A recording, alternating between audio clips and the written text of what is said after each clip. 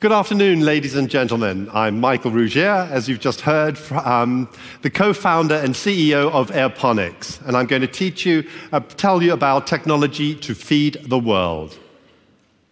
I'm sure you've all come across alarming headlines like this. By just 2030, we will need 35% more food, 40% more water, and 50% more energy.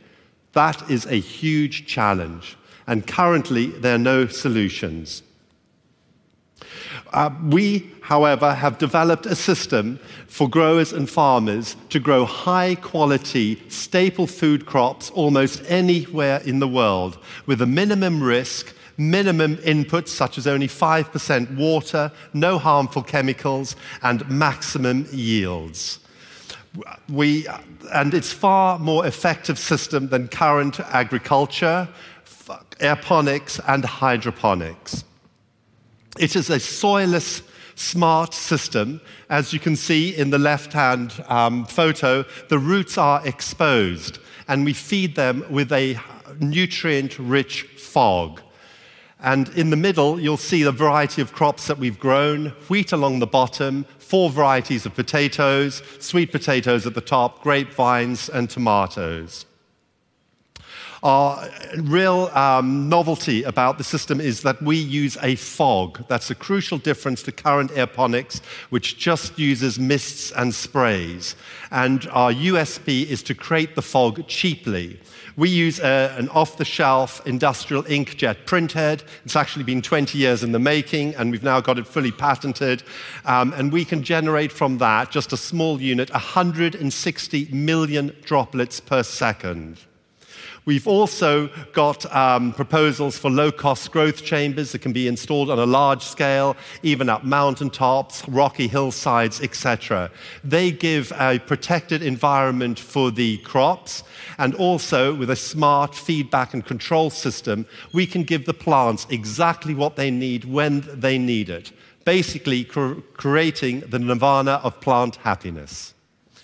We believe that we will overcome all the challenges and limitations of current agricultural systems, and our systems are climate change and severe weather resilient. Our system was first proven with a major grower, and by scaling up from the plants, we could show that we could grow 500 new potatoes per year, per acre, compared to the conventional, which is only 11 tons.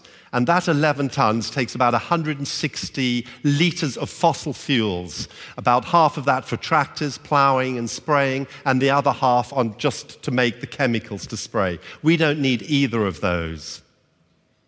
Here you can see, I like the photo on the right, it's for potatoes. You can see them there on the stolons, and we could pick them at whatever size we want.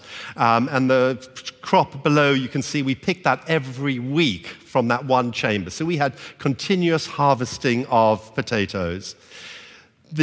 Our approach is now focused on demonstrating and doing a cost-benefit analysis and working closely with major growers who we've got as partners, and then traction from early adopters. And it seems we're getting a lot of pull from desert type of environments, the Middle East, Australia, Africa. And then we want to go to the climate-stressed places with a plug-and-play system and helping to solve, that 2.1 billion people who are affected by drought. The financials look very, very good. Big profits for farmers and growers, ourselves, and significant social impacts wherever we go. And we can do things that nobody else can do.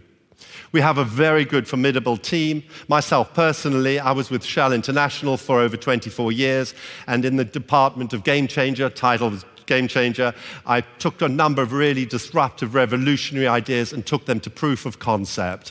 We've got John Brewer, who invented Airponix 40 years ago with the world's first patents granted and first commercial application, and developed the system for Mars NASA mission. Tony Renton was with BP and a lot of startups. And Nick Saunders, who's from our investor. So in the final slide, I'd like to thank very much Centrica Innovations for the £500,000 of seed funding, and I know they're here today, so thank you again. And we are now seeking another £500,000 for product development to further develop the products that we've got, grant match funding, to accelerate commercialization, and to set up beachheads internationally. Thank you very much.